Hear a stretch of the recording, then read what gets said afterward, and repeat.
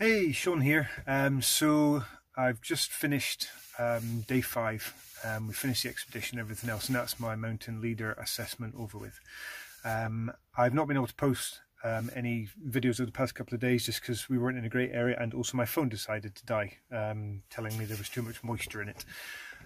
So the last video was the first day of day 3.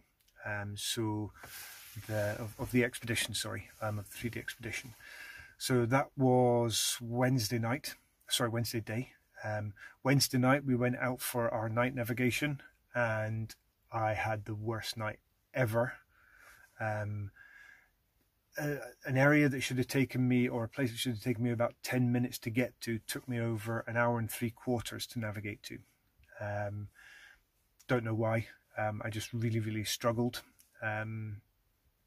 Yeah, just couldn't get it at all. And eventually when I was standing there and I turned around and said I'm lost, Graham got the girls to relocate, as you do. And when somebody leads the way, other people have to relocate, and once they get there, to make sure they know where they are. And they showed me where they thought they were, and it was exactly where I was meant to be. But I didn't have the confidence to actually say I'm there. So yeah, a bit of a learning curve. Then my next leg, straight away, but I mean it was basically just navigating to the top of the hill in the dark, so you just keep walking until you can't walk up anymore, so I can't really take too much credit for that one.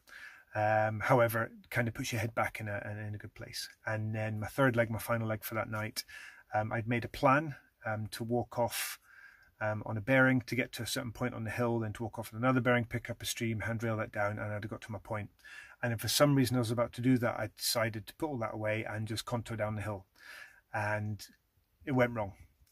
So I had an absolute howler of a night on the night nav. I was actually quite upset by it. I was in a really crappy place. But the girls that are on the course with me, they helped me get through as well. So then we had day 4.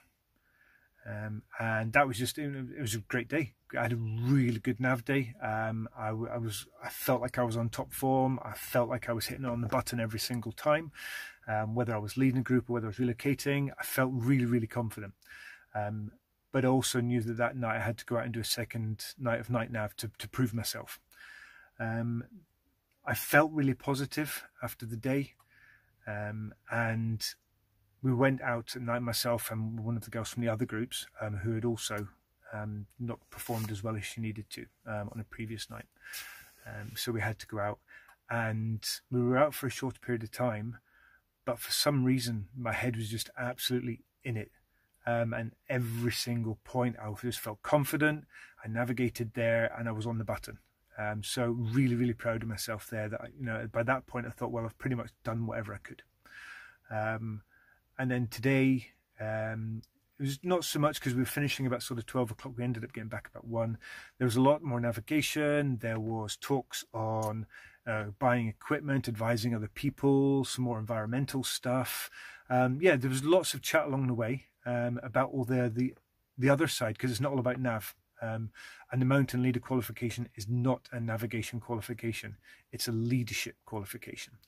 And yes, you do know how to nav, and you've really got to be sharp with it, but actually it's so much bigger than that. It's the leadership skills, the softer skills, the interpersonal skills, the background knowledge. It'd be great if you could name 20 flowers, but if you can actually talk about 2 of them, that's probably going to be even better. So it's all these sort of things as well.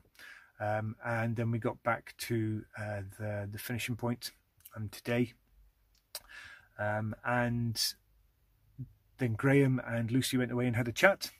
And basically discussed the candidates in detail, and then we had to go over one by one. So I then went over, and it was a horrible walk. It was like a walk of shame because you really don't know what's going to happen. I then sat down and was told, "You're a mountain leader," and I'm really happy. A lot of effort.